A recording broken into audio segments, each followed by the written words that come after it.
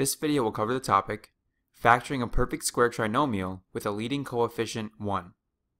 A trinomial is defined as a polynomial with 3 terms. A perfect square trinomial is special because it fits a certain pattern, which allows us to use formulas to factor the expression. Let's take a look at our example problem. We are asked to factor x squared plus 14x plus 49. And we use the following formulas to factor perfect square trinomials. Our first step is to figure out which formula we need to use. How do we decide which formula to use? Good question. We must look at our original problem and decide which formula our expression matches up with.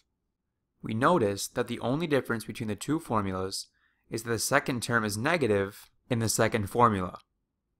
In our expression, our second term is positive, so we are going to use the first formula.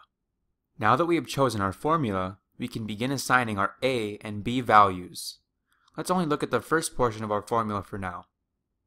Lining our expressions up, we can see that a squared corresponds to x squared, 14x corresponds to 2ab, and 49 corresponds to b squared.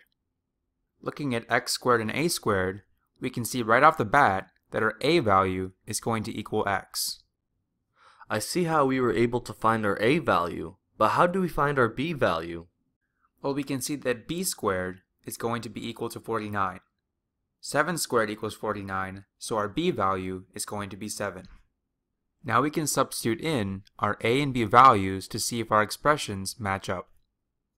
When a equals x and b equals 7, the result is x squared plus 2 times x times 7 plus 7 squared. X to the second power equals x squared, 2 times x times 7 equals 14x, and 7 squared equals 49.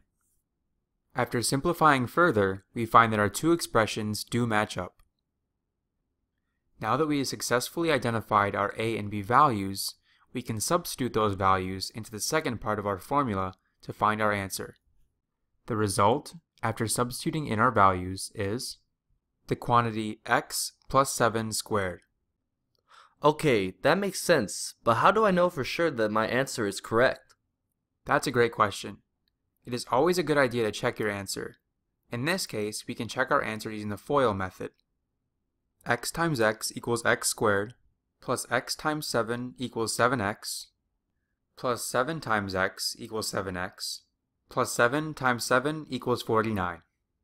7x plus 7x equals 14x, so our polynomial simplifies to x squared plus 14x plus 49. We can see that our answers do match up, so now we can be sure that our answer is correct. Alright, so to factor a perfect square trinomial, I can begin by looking at the two possible formulas. After deciding which formula to use, I can start identifying my a and b values. Once I identify my a and b values, I can substitute them into the formula. And finally, I can use the FOIL method to make sure that my answer is correct.